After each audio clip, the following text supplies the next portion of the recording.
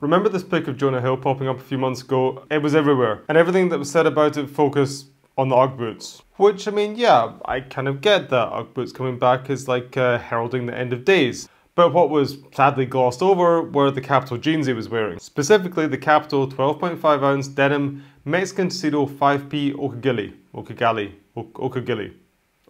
They're kind of out there, and they're kind of expensive. But then one thing led to another, and one afternoon of my life that I'll never get back later, I have a list of six pairs of jeans that make those Kapitals look sedate and actually reasonably priced. So join me as I go down a denim rabbit hole of crazy expensive jeans.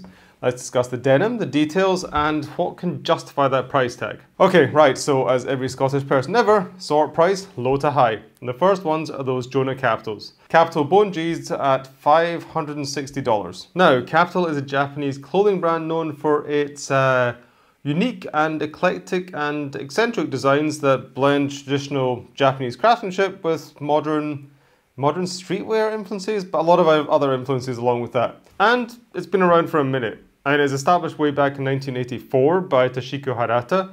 And Kapital draws inspiration from a variety of sources. American workwear, military garments, vintage clothing, and a bunch of other stuff, including strip clubs. But anyway, they take all that and infuse each piece with the brand's distinct Japanese sensibility. Would that be the best way to put it? Kapital's range of products include denim, outerwear, knitwear, footwear, accessories, and they're all crafted with a meticulous attention to detail and a focus on just the best quality materials. I mean, it's got that distinctive aesthetic, that commitment to craftsmanship, and that means Kapital has earned a pretty devoted following, not just amongst like denim heads, but just guys who are into fashion all over the world. This particular pair is part of the Kapital country line. This is where the already experimental Kapital gets really experimental and goes all out in the detailing, distressing, and dyeing techniques. The design of this piece takes its inspiration from Mexican festivals. You know, those big wide bone motifs, they're intricately embroidered onto the sides. And if you look closer, the embroidered is creating using sort of traditional weaving techniques that features very intricate patterns. The jeans themselves are cut from 12.5 ounce raw denim that doesn't seem to be salvaged, but the look of it, it looks like it's had a wash also. It's got a cinch in the back, a slightly tapered fit, and what looks to be a pretty high rise. These jeans, they cost $560. And, okay, so what do they have that justifies that price tag? Well, I mean, the jeans themselves are dope, but nothing all that special or all that out there, at least as far as you can see. You can get similar fitting, similar detailed jeans for about half the price, and those jeans are going to be salvaged to boot. And so I guess the extra cost goes on the embroidery, which is, given that they are just expensive and not insanely expensive, I guess that's done with modern machines, not the old school sort of hand cranked ones. So worth it? I mean, yeah, kind of. There's definitely some work that goes into these, but I think you're paying for a bit more than that. The name, for one, not in the same way you do with some fancy fashion brand, but still the Kapital name comes to the price tag, and you're paying for the vision. I mean, who else other than the Kapital is going to put these out there? Right, next. Oh, and links in the description to all of these jeans on the list, along with the CRD sales page where you can get some far more sedate and more sensible jeans. Okay, now, next, and fuck, this is a mouthful, so bear with me. The Oni Denim 611 ASKS Awashawi times Kakishabu 17 ounce hand-dyed relaxed tapered jeans. They cost $810. And I probably just murdered all of those Japanese pronunciations.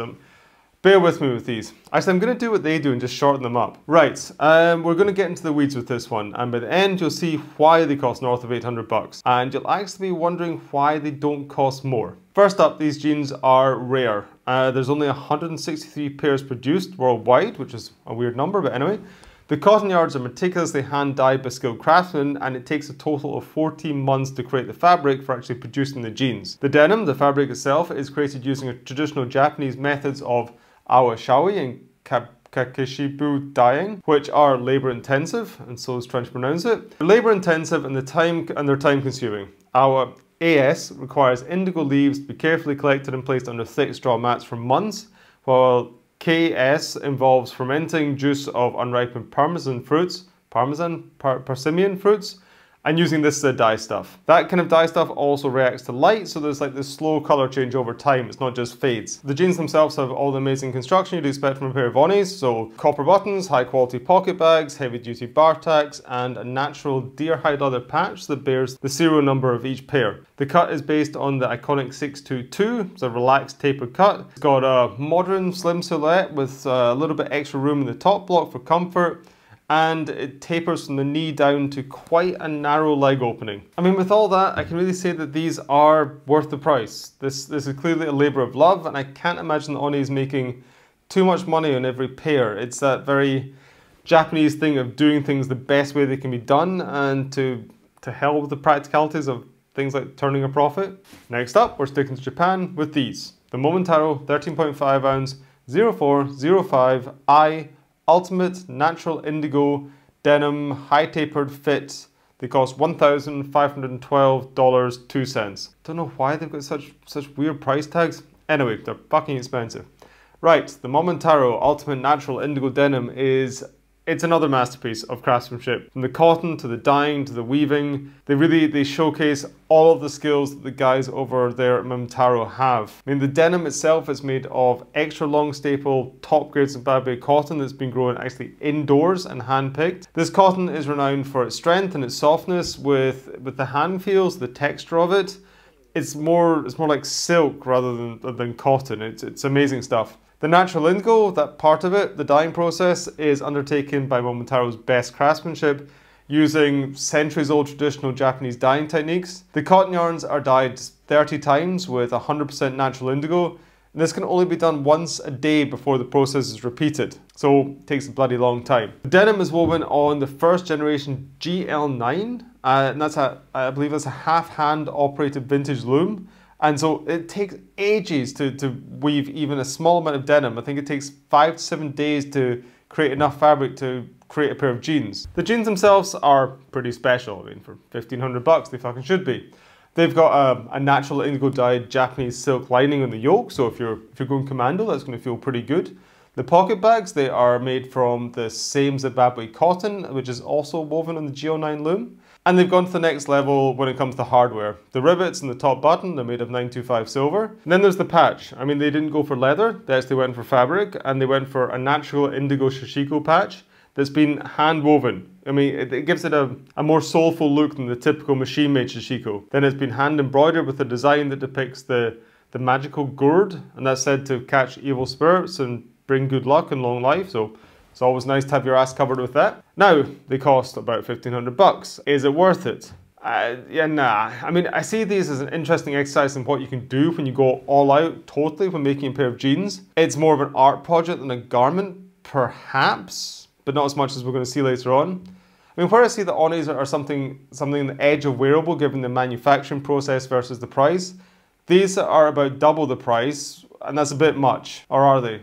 I don't know. What do you think? I mean, let me know in the comments. Right, up next, the Visvim Social Sculptor 18 Damage 29. Or 29 the size? I don't know. I'm going to keep this a short one. This is more of a PSA than a rundown. Visvim, an amazing, incredible brand with an amazing, incredible vision, incredible products, and an incredible holistic approach to their collections. And their denim, incredibly, unjustifiably overpriced. I don't get it. And I have looked a lot, I've had these things in my hands. This is at best nothing special, and at worst, not good. I'm not even sure that this particular pair are salvage. I couldn't find anything about that, and you'd imagine that if they were salvage, they'd say it. And then there's the distressing, which is janky at best. If I was shown these without much context, I'd be like, oh, H&M. There's so many brands out there that do the same thing and do it so much better. Here's the list. Right, now we are going from the unreasonable to the downright irrational. And we're going to go there with Kapital, because why not? We're going there with the Kapital Slim Fit Flared Applique jeans. I mean, yeah, here we can just ignore the idea this is a wearable garment in any reasonable way. The price tag alone, it just precludes that. They cost $4,230. That's about 7.5 pairs of the bone jeans, which were insane anyway. So we're just going to ignore any kind of sense to look at these for the craftsmanship. And you must admit, these are pretty amazing. There must be 100 different design patches on there, and not to mention the patchwork and the repair alongside that. If we just look at the patches, I can imagine that these are based on vintage one from Hirata-san's personal vintage collection, which I have on good authority is extensive, eclectic, and pretty epic. But each one shares the same aesthetic, the same language. They have been capitalized. The amount of work in these, from the research, the design, to the manufacture, then actually sewing them onto the jeans, it's incredible and it's pretty nuts. I mean, just look at that. This one up here, it's under the belt loop. Someone has unpicked the belt loop, sewn on the patch, then sewn the belt loop back on.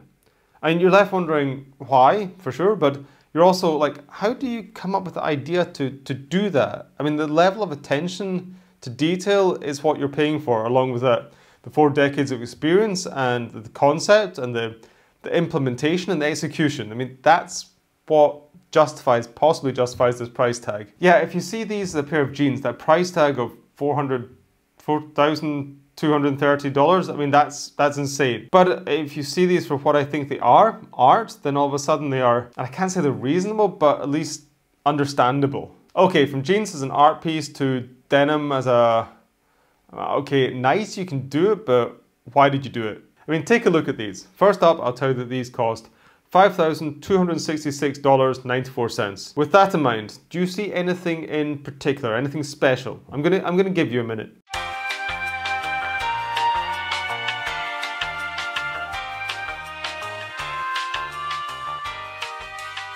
They're just a pretty normal pair of washed out denim jeans, right? Wrong.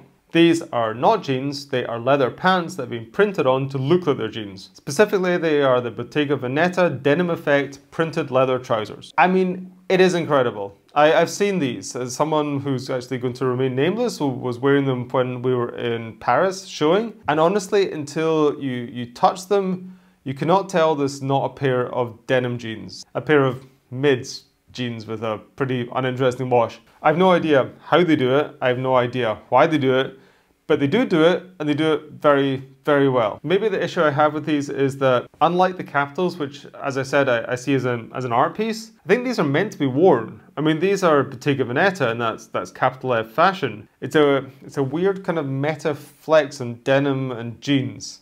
Okay, let's see where I go with this. I mean, although I do not engage in any way, I do like the notion of luxury brands. I like the conceptual nature of the collections, and I think they inhabit an important and essential part of clothing. They're the ones who are doing the new things, or at least trying, or at least should be trying to do the new things. This is a new thing, a new way of doing an old thing. Perhaps this is the ultimate in luxury?